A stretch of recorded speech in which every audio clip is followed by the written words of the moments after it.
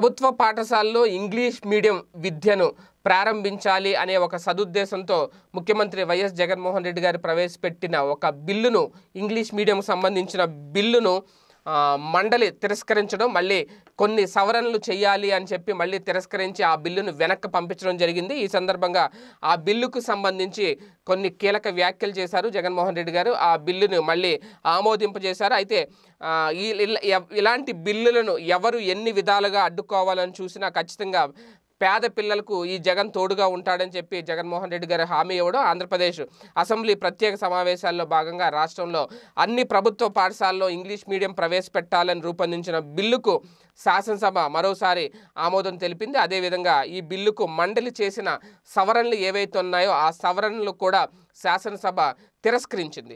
అయితే తిరస్కరించిన సందర్భంగా జగన్ గారు ఏం మాట్లాడారు అంటే ప్రభుత్వ పాఠశాలల్లో ఇంగ్లీష్ మీడియం ప్రవేశపెట్టాల్సిన ఆవశ్యకతను ఆయన ఒకసారి వివరించారు। అదే టైంలో ఎస్సీ ఎస్టీ బీసీ మైనార్టీలు అలాగే అగ్రవర్ణాల్లో పేదలకు ఇంగ్లీష్ విద్య పూర్తిగా అవసరం అనే పరిస్థితిని కూడా ఆయన ఒకసారి గుర్తు చేయడం, అందుకే ప్రభుత్వ పాఠశాలలో ఇంగ్లీష్ మీడియం విద్యను తీసుకొస్తున్నాం, ఇంగ్లీష్ మీడియం విద్యను ప్రవేశపెడుతున్నాం, ప్రాథమిక దశ నుంచే గనక ఇంగ్లీష్లో చదువుకుంటే పై చదువులకు వెళ్ళేసరికి మెరుగైన ఫలితాలు లభిస్తాయి, ప్రైవేట్ పాఠశాలల్లో 95% పైగా ఇంగ్లీష్ మీడియంలోనే బోధన జరుగుతుంది అని మరొకసారి సభా సాక్షిగా జగన్మోహన్ రెడ్డి గారు గుర్తు చేయడం, అలాగే కంప్యూటర్ భాష కూడా ఇంగ్లీష్లోనే ఉంటుంది కాబట్టి ఇంగ్లీష్ అనేది చాలా స్పష్టంగా ప్రతి ఒక్కరికి రావాలి, ఇంగ్లీష్ స్పష్టంగా మాట్లాడగలిగితేనే మెరుగైన ఫలితాలు సాధించేందుకు అవకాశం ఉంటుంది, అలాగే భవిష్యత్తులో కూడా మెరుగైన జీతాలు కూడా వస్తాయి, ఉద్యోగాలు కూడా వస్తాయి అనేది ఆయన అభిప్రాయపడి ప్రజలకు అర్థమయ్యేలా వివరించారు। అలాగే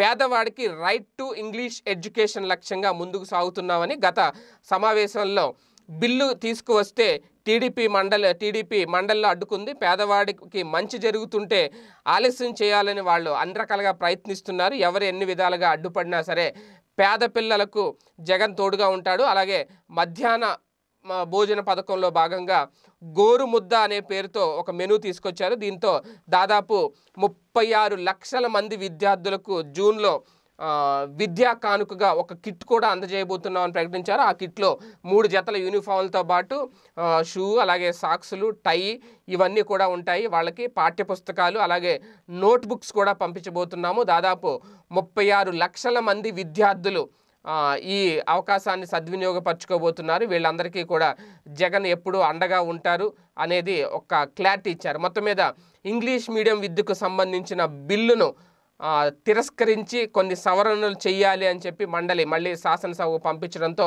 ఆ సవరణలు తిరస్కరించి మళ్ళీ ఆ బిల్లును ఆమోదించి మరోసారి మండలికి పంపించడం జరిగింది। మొత్తం మీద విద్యా సవరణ హక్కు చట్టానికి సంబంధించిన బిల్లును ఆమోదించారు, అసెంబ్లీలో ఆమోదం పొందింది అనే ఇక్కడ జగన్మోహన్ రెడ్డి గారు ఈ సందర్భంగా చేసిన వ్యాఖ్యలు।